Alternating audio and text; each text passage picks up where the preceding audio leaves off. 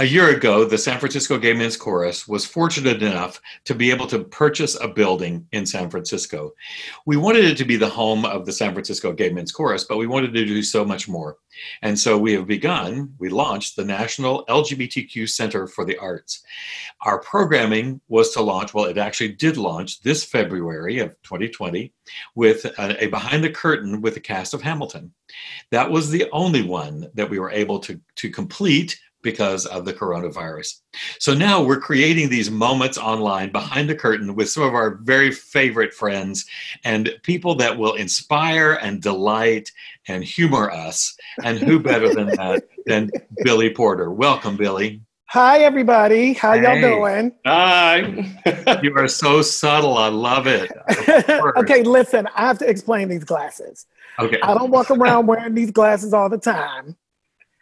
I got a new prescription right before the Oscars, and my stylist took 2 frames and bejeweled them for the look. Yes.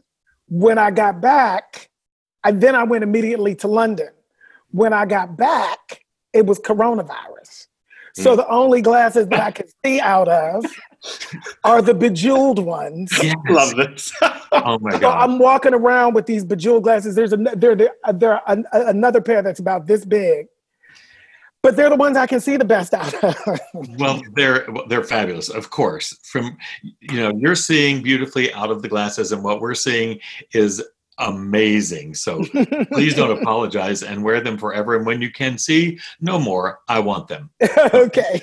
I'll send you my address. Speaking of the Oscars, yes. You performed at the Oscars. Yes. Yes, that was brilliant. Tell us about that, and also tell us, what your Oscar role, what your dream Oscar role is, because that's all you're missing in the EGOT. Well, okay, the whole Oscar thing is like, I don't even know where to begin, because last year, 2019, when all that Kevin Hart stuff went down, there was a list that was compiled by like BuzzFeed or something, and they were like, and it was like top 10 people to host the Oscars. And I was on that list. I was like, let's not get ahead of ourselves, children. Thank you. Thank you, but please. And there were a couple of people around me going, oh, you're going to be at the Oscars this year. You're going to be at the Oscars. And I was like, there's no reason for me to be at the Oscars. Like, I'm in television. Ring-a-ling-a-ling-a-ling, 2 weeks before the Oscars. ABC's calls, and they said, would you host the red carpet? And it was just like, well, yeah. And I had seen Idina Menzel a few years prior, right? Mm-hmm. For Frozen. And John Travolta said her name wrong. And I remember watching, and as a businessman, I was like, I need somebody to say my name wrong on the Oscars. Yeah. Because I will be a household name in 24 hours. Yeah. And so, metaphorically. Right. Yeah. So when this came up, it was like, I was ready for it because I understood the magnitude of the audience. I understand the magnitude. If that's show business Super Bowl, it's like, that's the hugest audience for anything really. Right. Televised on television. So I happened to be at the Fashion Week for the first time in New York. And I was at Christian Siriano, and I just thought, I always joked about wearing a gown. I always joked with my friends about wearing gowns or wearing, just wearing something, a gown or something other than a tux to the Oscars. This is the time. I went to Christian. I told him the idea. He was like, yes. So that's where it started. 2 weeks. Yeah, we had 2 weeks. So then this year, they invited me back to host the red carpet. And we were getting ready for that. And then once again, 2 weeks before, I get a call from Janelle Monáe's people, and they're like, Janelle wants you to be in her opening number for the Oscars. And I was like, wait, be on the Oscars? Performing? So that's how that happened. Wow. And there were lots of angels in my life. I've had lots of angels watching over me in my life. And every single time it's like, you know, there was Taylor Swift who called me to be in her video. You know, there's Janelle Monáe. I'm like, oh, they're reaching back to get grandpa. I tease, but I really am grandpa with those girls. Yeah. You know, and like, you know, pulling me up, lifting me up in a way and putting me in a space that I have never had the opportunity to vibrate in. It was very special. It was a very special moment. Yeah. The fact that I was able to sing "I'm Still Standing," you know, those words resonate with me because I've lived it. Yeah. Sir Elton John literally just reached out to me yesterday. Wow. I have spoken to him on the phone 2 days in a row. Nice. Wow. Because he's off of the tour because of the coronavirus, he's been binging Pose. Oh, Because he hadn't seen Pose. nice. So he's living the full 2 seasons now. Fantastic. Love that. And Yeah, you put one in the can, right? For season 3. Well, almost. We're like a day away from finishing the first episode of season 3. Wow. Well, that will happen again. Yes. And I wanted to say, because I think, first of all, you broke the internet in 2019 with that gown. And it was fabulous and amazing, but also what you did for so many of us, it was as if you gave so many of us permission. Oh. You did. Yes. You did. You said, go out there, be fabulous, be outrageous, be yourself, be authentic, be inspiring, you know, and there was a shift in the community, and I applaud you for that. Oh, thank you. I have to say that it's been a long road for me. Black Don't Crack, and people really don't realize how old I actually am. I turned 50 the day before the Emmys. I've been in this business for over 30 years. There have been a lot of ups and there have been a lot of downs and there have been a lot of in-betweens, you know, and I am so grateful that all of this is happening at this point in time in my life. You know, like I'm so grateful that I lived to see the day where someone like me can be where I am. It was not this 30 years ago. I could not be this 30 years ago. Right. There was not a space for me. My generation created this space. The ones who came before us created the space where we could push it forward. And now we're continuing to push it forward. We're continuing to pay it forward. We must. And you know, it's very intentional with me. I am very aware of the platform, and I'm old enough and seasoned enough to know how to use it. Right. Well, I want to say about you, you know, others have been given these kinds of opportunities and mantles. You are in the perfect place to be our role model and our representative.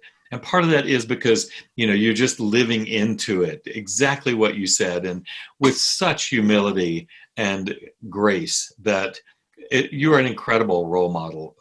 Thank you. And many will look back and list Billy Porter as that person that changed their lives. And put them on, there's no question about it. I read that you were 50. It's in print, so yes, it's not a big no, secret. I don't lie about it. I don't lie about it because I worked too hard for it. No kidding. And there are a lot of people who didn't make it to this. Absolutely. You know, there are a lot of my friends who didn't make it to this. So I'm screaming it from the rooftop. Me too. I did hear that there might be yoga in your 50-year-old future. How's that going for you? Yeah, well, we're out here at, you know, we rented this house. I don't really, you know, it's very 1%, you know, it's very much the 1%. So I'm not trying to like, you know, I'm very grateful. I'm very, you know, I'm very lucky. We're very blessed to have this space. And I'm just trying to understand what self-care means. That's not something that I've ever had the luxury to sort of lean into. You know, I've been writing and directing for about 20 years behind the scenes. You know, this is the first time as a writer that I've been able to sort of wake up every day and just write without worrying about how I'm going to eat. Or the flip side of that, having to get to a curtain, you know, at 8 p.m. I mean, my play, While I Yet Live, debuted off Broadway in 2014. And I was in rehearsals during the day, doing rewrites on the, you know, on our feet, and then getting to my curtain at 7:30 every night. You know, so this is really the first time that I've been able to just write. Now we got Corona, she better don't virus on our brains, but I am finding this space that feels really creative, and inside of that creativity, I feel empowered. Yeah. So that's great. It is. There are some real positives. Laura Benanti the other day said she feels like the universe is just saying, go to your room and think about what you've done. Just go to your room. It's time out. It's a global reset. It is. It's a global reset. Yep. This shit don't have no respect of persons. No. We can listen or not. Right. At our own peril, because we see what it does when we don't listen. Absolutely. Absolutely. I have a question. Yes. When was the first time you performed ever? When was the first time I performed in church? Yeah. I sang in church. Yeah. I was probably 4 or 5, and I sang my first solo in church. Did you sing? Did your parents have you sing for guests and family and friends before that? No, not really. It was all well. The guests and the family and friends were in church. They were the church. That was church. That was church. What's the first song you remember? Jesus Loves Me. A standard. Yeah. Yes. For sure. And a lyric that we all need to remember. Right. Sometimes. There's that. Because, you know, the first thing the conservatives like to do is take Jesus and God away from the gays. For sure. He ain't y'all's to take. Right. Thank you. So after the church, of course, I know the amazing experiences you had in your education and all of that. But when did that morph from church to something that was no longer church? How did that happen? Well, I got bussed during like desegregation for the second time in 1980, right? Fall of 80, I went into middle school. So I got bussed, and it was right as Reagan was, it was the year Reagan was elected. So the government still cared about public education. It was before they started stripping all of that away from us. Yep. And there were after school programs that were free.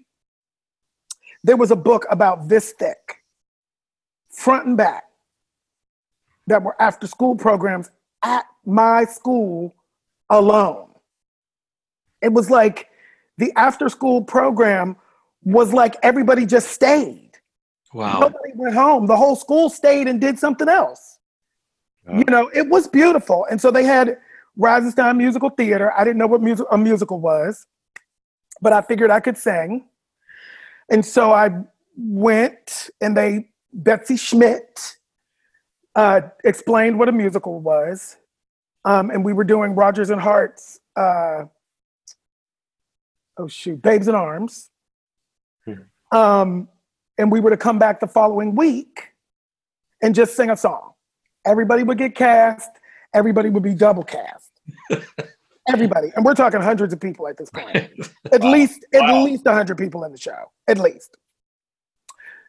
So, interestingly enough, that very day was my birthday. September 21st. It was my birthday. And my grandmother and my great aunt came to pick me up, surprised me, took me downtown. We had dinner. And then we went to Heinz Hall in downtown Pittsburgh to see the touring company of The Wiz. Oh my goodness. And I was like, wait, this is a musical. This is what she was just talking about. Like, this is a musical. I fell in love with the music, you know, because it was my music. It was speaking to me. It was R&B soul music. She sings home at the end of the show. I'm a mess. I'm a wreck. Like, they had to carry me to the car. I get into music class the next day and I tell my music teacher, I just saw The Wiz last night. I want to sing this song called Home, but I don't know how to get the music and I don't really know, like, what could I do? And like 2 days later, this woman had purchased, Rhoda Arnold is her name. She had purchased the sheet music and the cast album for me. Oh.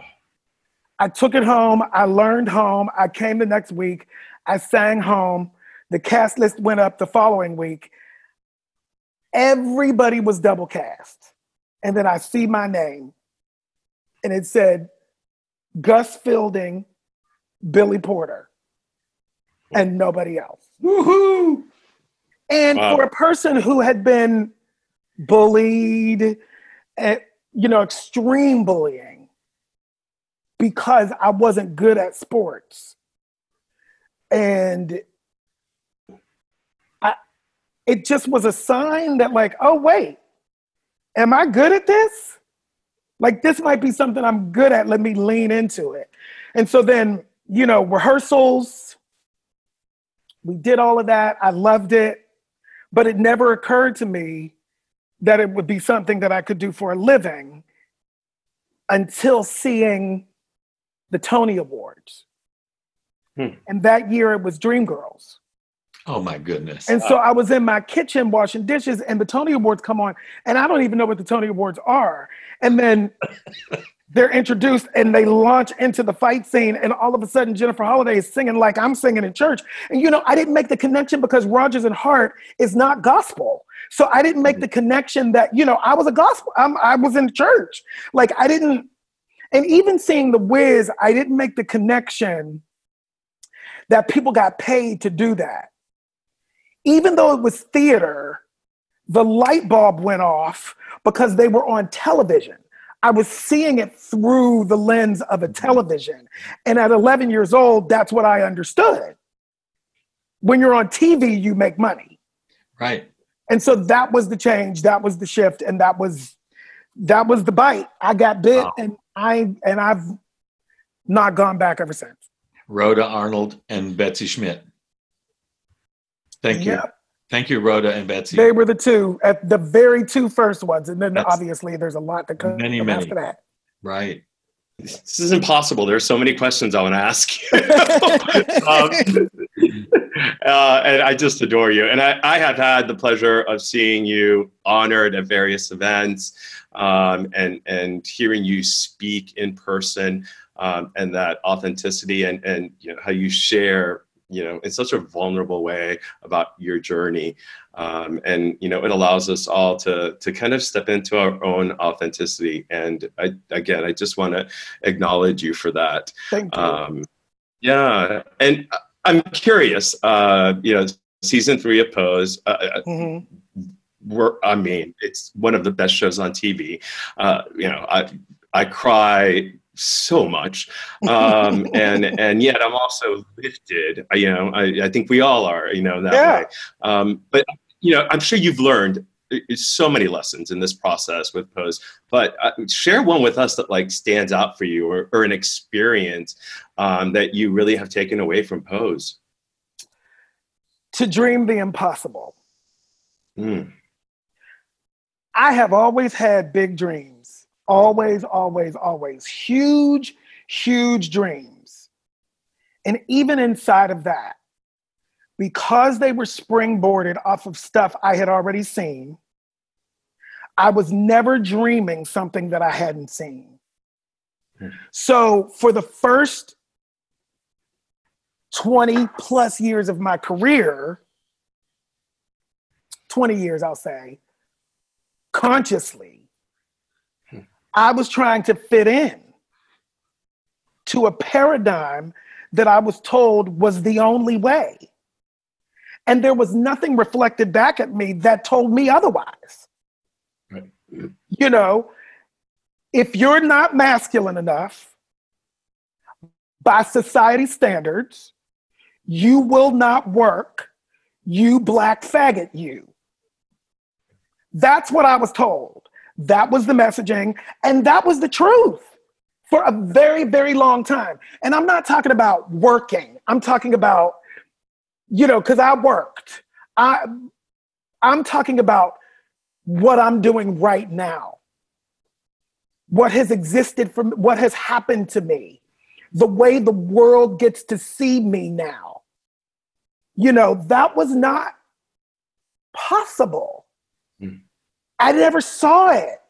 You know, I mean, even into, you know, I mean, I watch Pose myself and just, I have no words. It's like, what a gift. What a gift. It's like, it's not often, and I'm speaking of myself in this trailblazing way because other people have said it. I'm owning it. I'm a part of the generation that blazed the trail for what we're seeing now. I'm a part of that generation. It's not often that the trailblazer, the one who kicks the door down, gets to walk through it and receive the glory from having the door been kicked open and down. Yeah. It's not lost on me that I'm both of those things. You know, it's like I lived my life with a void, an empty void. There was never anything that looked back at me. Not never. There were, you know, James Baldwin, Langston Hughes, you know, yes. There were very few. And even when the door was being kicked down, vis-a-vis a Will and Grace, where were the people of color in that? Yeah. Where were we? Where were we? Still today, with the revival of it, where are we? Not a read. It's just a different story.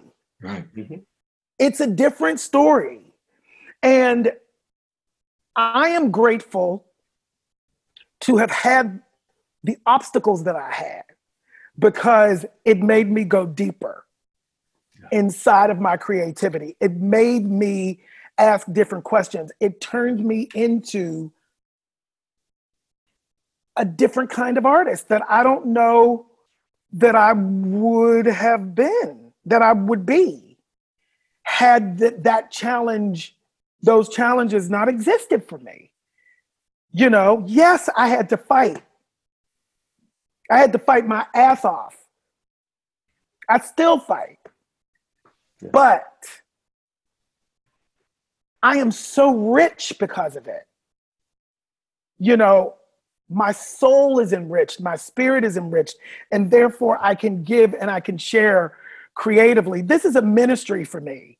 I'm so glad you segued quickly into this being your ministry, because I have a question about that. I also was a minister of music in a church and grew up much like you, singing all the time, all of that, and then I came out. And so my question for you is, when you were taught in the church that your singing was a ministry, And then when you come out, there's that separation from the church that you knew or the certain church that you had loved. When did you realize that your activism is actually a ministry? How did that come together? I was probably 17 when I lost my first friend to AIDS. And I was already, I was already on my way out. But I just got sick of hearing from these pulpits that AIDS was God's punishment. It's like, you know what? What you're saying from this bully pulpit is exactly the opposite of what the Bible actually says. It's the opposite of what Jesus actually did. And you have no idea who this person is that I just lost. So I'm done. I'm done with that. I'm done with the hypocrisy. And I had also lived through, sexual abuse and nobody doing anything about it. And, I had lived through a bunch of shit at that point where I was like, y'all are full of shit. And I'm not having any of it. And until that changes, I'm done. And I'm going to go and I'm going to work in the vineyard, if you will, where actual work is getting done. Where real Jesus work is getting done. For me. For me. And I actually get to choose what that looks like and what that is. So I was probably, 16, 17 when I sort of made that split and understood that my entire being and everything that I stand for is my ministry. Mm-hmm. All of it. It's like they crucified Jesus, y'all. Remember?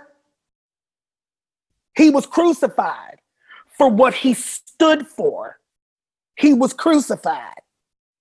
So it should be no surprise to anybody that I'm misunderstood. Right. It's like my mama used to say, they crucified Jesus, boy, you'll be fine. Wow. Wow. I'm working on that in therapy right now. But yes. That's the best. You know what I mean? It's funny, but it's also like,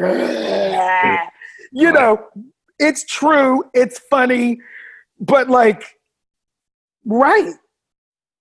It's like when I hear things about, some of our leaders, oh, we're better than this. Our country is better than this. It's like, we are not, nor have we ever been better than this. No. We tried. We have tried.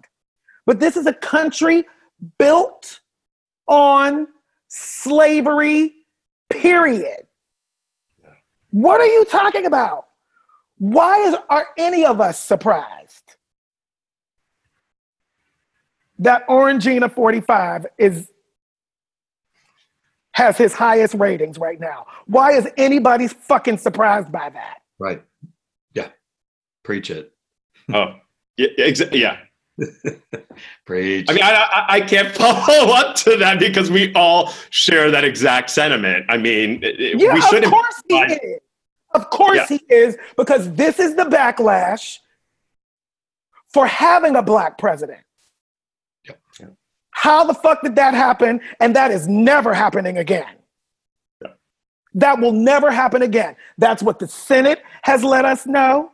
That's what all his cronies have let us know. Every single one of those motherfuckers, we know exactly where they stand. And I am grateful for that. Because we had moved so far away from it because of, being politically correct. Now we know. Show me who you are. For real. And they have shown us who they are for real. So what are we going to do?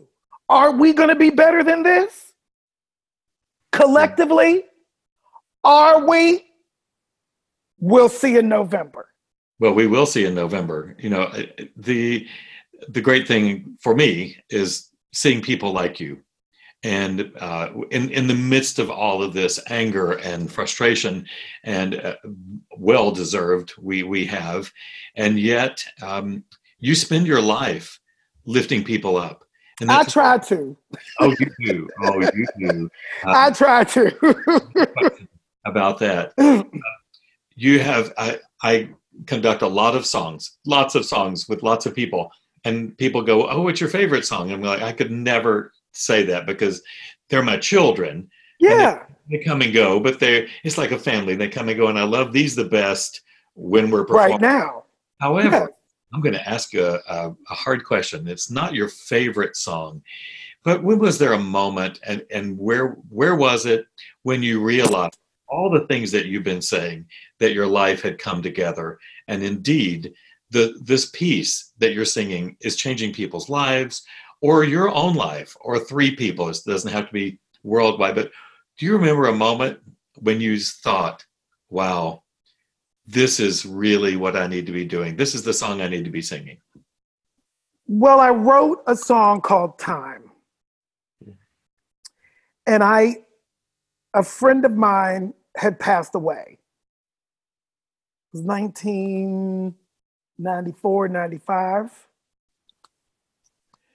And, you know, one of the countless numbers of people that had passed away. But this one was really close to me.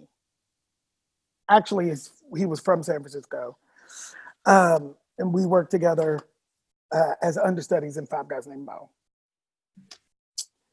And I wrote this lyric, or no, I didn't write a lyric, I wrote this poem. And I sort of passed it around to different songwriter friends of mine, and nobody would do it.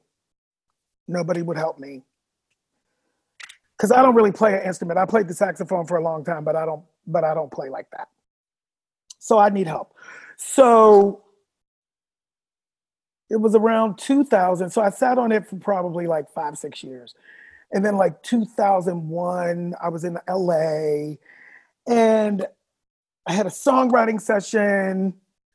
And this guy named Brian Steckler, we were put together and we were writing something else. And there were 2 songs that had inspired it. Rochelle Farrell's Peace on Earth and Layla Hathaway's So They Say. And I wanted a song like that. And so I'd written this lyric with that in mind. So I gave this lyric to Brian, and I didn't hear from him. Then a couple of weeks later, he said, come over to the studio. I have like a figure I want to play you. And he played it for me, and we wrote the song in like 10 minutes. And he said, I have to, and I had told him, I said, I had given this to several of my friends, and nobody would, you know, there was no response. So I didn't think it was any good. And he said, I wasn't going to do it either. Because the lyric is so profound and it's so personal that it almost feels, I didn't feel like I could do it justice. And it was my wife that saw it sitting on the piano and said, you must write this with this boy, with this man. So that was a moment where I began to understand the power that I could have as a creator. You know, because I'm the last of a generation that was taught to be brilliant interpreters of other people's material. Right. This was pre-internet, this was pre-do-it-yourself, this was pre all of that. So I didn't really start writing until I was in my 30s. I didn't even know it was really an option until I was in my 30s. You know, so this was the moment where it was like, okay. So yeah, it was my song time. Wonderful. I love that. Did you record it? Yeah, it's on At the Corner of Broadway and Soul. Okay. It's on that album. And it was a featured song on So You Think You Can Dance. Mia Michaels, I don't know if you ever saw that. Oh, yeah. Yeah, of course. So Mia Michaels did the flower dance about her father passing away. That's time. Oh. That's my song. That's the one I wrote. Oh my goodness. Mm. Awesome. Wow. So last thing, you're writing your memoir. Yes, I am. What does it say? What does it say? Give us the inside scoop. Well, you know, I sold it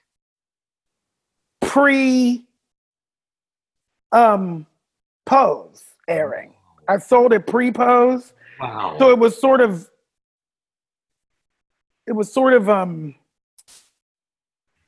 pre-pose. So now I am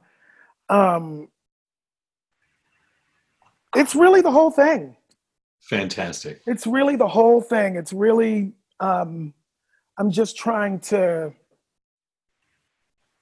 tell the truth, really be honest, with the hope that my story can maybe help somebody else.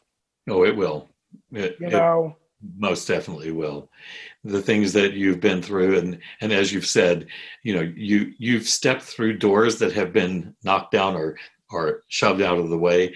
You've knocked down plenty for the rest of us. Don't ever think every single time you take the stage and you become you. Watching Project Runway, and Christian, of course, talks about the gown a lot. Oh, he does? Yeah. But he never did say, and I did it in 2 weeks.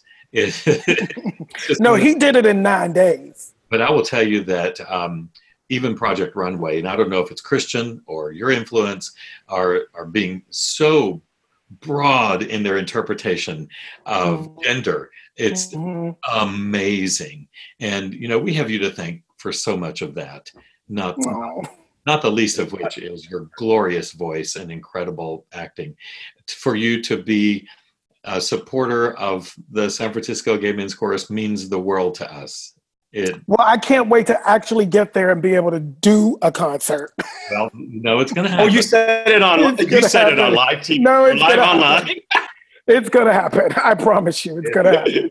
We can't wait to share that experience with you.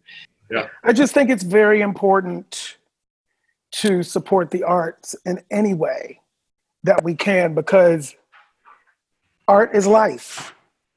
It's life for everybody. You know, I think the coronavirus, I think this moment really highlights that in such a beautiful way. You know, where is everybody going right now when they're stuck in the house? To the arts. Right. Whether it's crafting, whether it's television, whether it's film, whether it's crochet, whether it's whatever it is, you're going to the arts. So it's a necessity. It's the air we breathe. And, you know, we have to, those of us who can, you know, we have to make sure that we take care of our children in this way and give them opportunities, you know, help them have those kinds of opportunities. You know, we have to pick up where the government has dropped the ball. We have to pick that up. We do. Yes. Thank you. Thank you. Thank you so much. Thank you. Really, thank you. And thanks for sharing your angels with us, because I have felt them all during this interview. So you're welcome. Thanks, guys. Bye-bye. See you soon.